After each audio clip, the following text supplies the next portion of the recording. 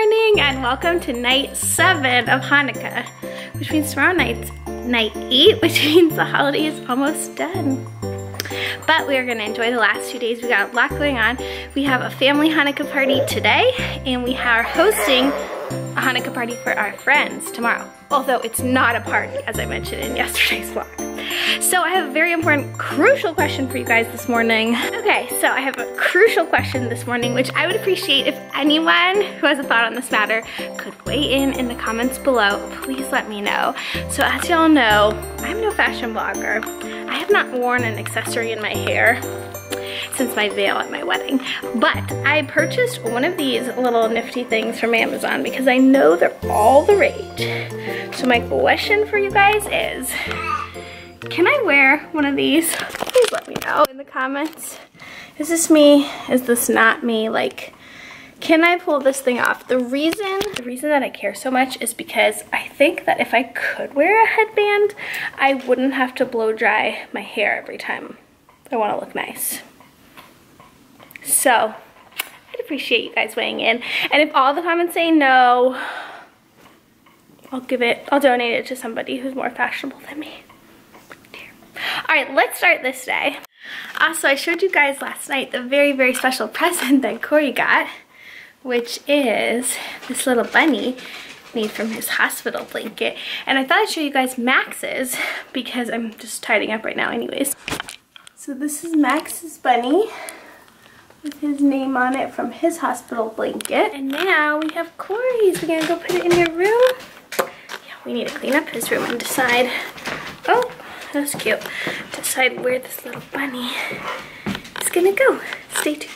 In other exciting present news, I got this yesterday in the mail. So this package came from Michelle Brenner, who I follow on Instagram. She told me she was sending me something for Hanukkah for the boys, and I was hoping it was gonna be this book.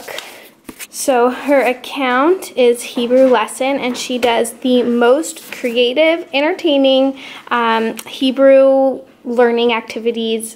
So this is her book, Alphabet Animals Using the Hebrew Letters. So I'm gonna open it and show you guys. Okay, so each letter of the alphabet is like beautifully illustrated with an animal, and then it corresponds with like the animal that it's talking about. So Gimel is for Gamal, which means camel in Hebrew. Let's see, Zion is for zebra. That's an easy one. Let's see. Nun is for Namer, which is tiger. So it's just a really beautiful way to teach children about the alphabet, but it's also just like a beautiful coffee table book to have in your own house. Peel means elephant. So yeah, I had seen some of her illustrations on Instagram, and I was just so excited that she sent this book to us. It's so beautiful. Okay, I didn't wear the headband, but if I get a lot of comments saying I should, maybe I will tomorrow. So we're off. We're going to Hanukkah party number 1 of the weekend.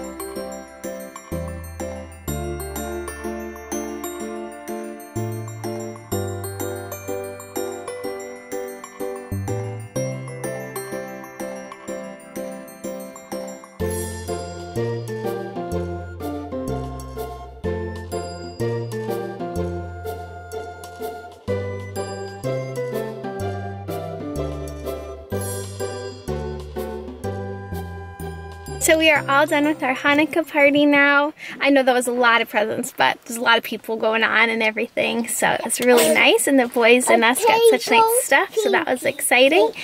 And now we are headed home. We're definitely going to walk our dogs this afternoon because it is such a nice day. And then I think I'm going to start party prepping for tomorrow, which means latke making. It is time. I've been waiting. What? Stop talking. He hates when I vlog. Stop talking. Okay, just want to finish telling him that I'm going to be hopefully making latkahs later this afternoon. Mommy's talking to the people. Okay, we are back home. My littlest one is napping. My oldest one is helping Andrew set up the basement downstairs. I think we're going to put some toys down there for the kids that come to play with. But you know how when you have like a lot of stuff to do, you just get kind of paralyzed and do nothing? And by you, I mean me. So there's like so much I should be doing, like cleaning up and starting to cook and prep and all that. Instead I'm like, should I organize our storage closet right now? Like, no, Miriam, don't. But basically I just I want the main area of the house to be neat and tidy and to not have certain toys in it that I know Mac's not going to want to share, that kind of thing. So I'm doing a little bit of a toy clean out right now, which is the worst time to do it. I told myself I would wait till after Hanukkah to do this, but so this is what we got going on. These are all the toys on the main level. These are the magnet tiles, which we're gonna keep here because they're perfect for kids to build with together and to share. I think all of the cars, all the Melissa and Doug stuff should go into Max's room. And then over here, I put out some of Corey's new Hanukkah toys because there's a lot of babies coming. So he got this like cleaning set from Melissa and Doug from his grandparents, and this cute little vacuum. He also has one of these. So I think all of these will be good. And then I put some more baby toys on here that he'll be happy to share. So yeah, it's coming together. But yeah, basically I'm organizing toys for no reason. Help. So while I've been putzing around the main floor, the boys have been very busy getting the basement ready. You ready to show what you guys have been doing? Rita, you've been helping? We have, yeah. Mom, I need some movie cars. Oh, some cars. Okay, let's go upstairs and get some movie cars. Okay, we blew this up, put a bunch of balls in it. So yeah, the basement is coming along. I just realized, Andrew, you're gonna be mad that we have not put photos in those frames. I was supposed to do it a long time ago. So anyways, I was waiting for a sale. So yeah, the basement is coming along. We thought, because there's gonna be a bunch of kids that the kids can just hopefully play down here. Go order them now. Yeah, I gotta go order the pictures right now. All right, that's all. I shouldn't have come down there. I knew I'd get told to do stuff if I stepped down there. That was a mistake.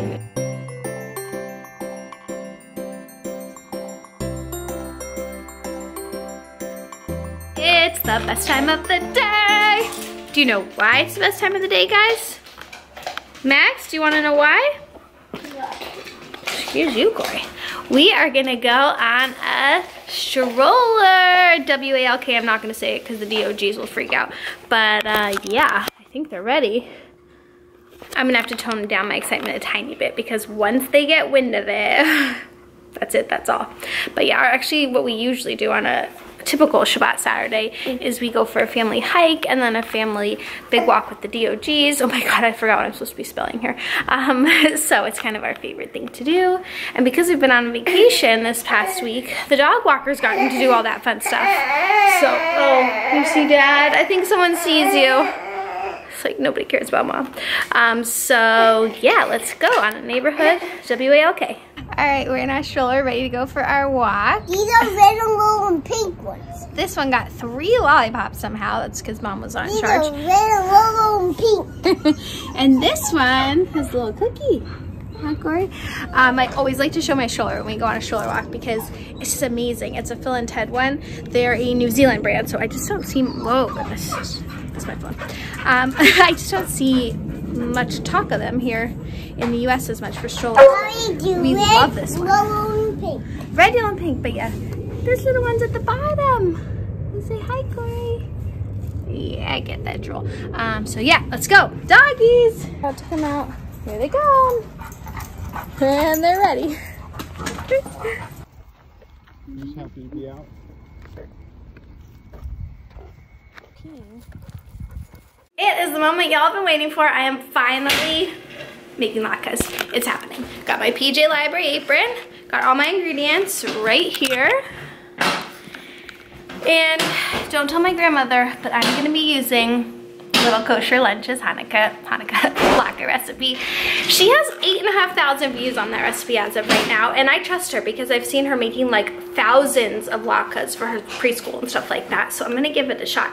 Also, it's a gluten-free recipe, and one of my friends that's coming tomorrow is gluten-free, so I want her to be able to enjoy some latkes, so let's do it. All you need is 3 russet potatoes, 1 onion, I think that's too large an onion, so maybe half of that, and an egg, and a box grater, which I don't have, but that should be fine, I hope. And yeah, let's get started. So I'm gonna do a sneaky little time lapse, which I don't usually do in my vlogs because they take too much time to edit, but for the latkes, it's worth it.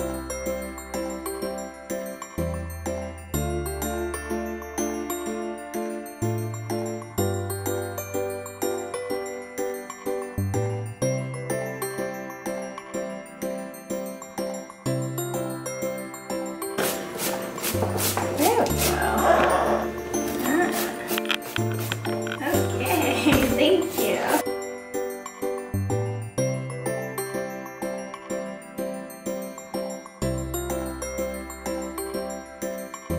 Okay, I finished shredding the potatoes. Melissa, my arm hurts. She does not allow food processors for this recipe because she wants those long strands of potato. I'm following along. But next up, I have to shred an onion, and I'm a little bit scared because onions make me cry. Semi-string. Look at this pile of potatoes.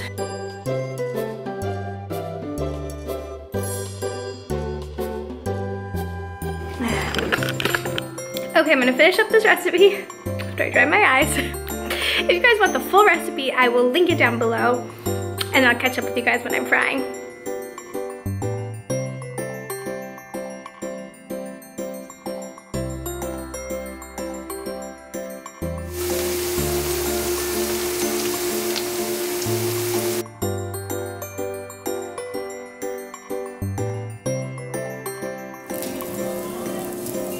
And I'm done. It actually didn't even take that long. I think it was maybe 20 minutes of frying at the most. I was a little nervous when I got started, but that's always how it is. You have to, be careful with your oil and everything. Once you get into your rhythm, good to go. So yes, thank you, Melissa, for that recipe.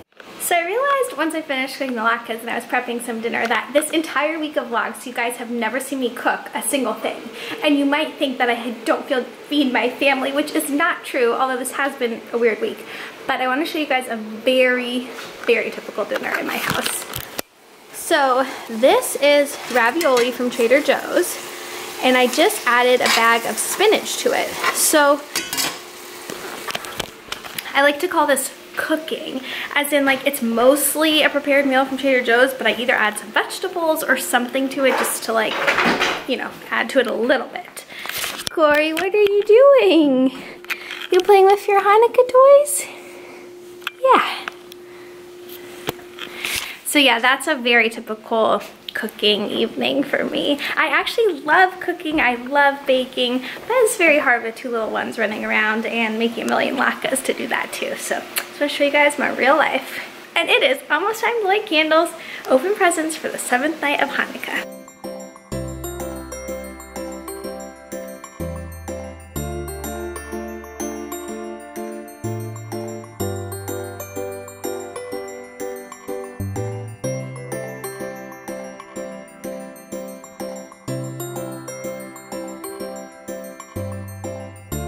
Well guys, that was abrupt. I know what you're thinking. Weren't you supposed to be opening Corey's present and lighting candles right now?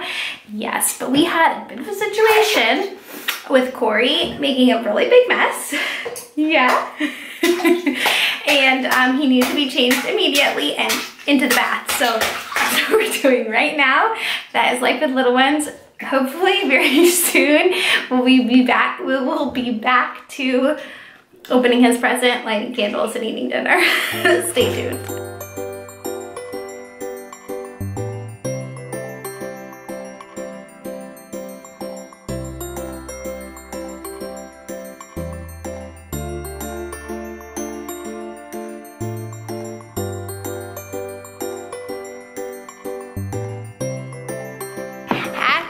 a happy Hanukkah from my family to yours. I'll see you tomorrow night for the last night of Hanukkah and a big not Hanukkah party. See you tomorrow. Bye.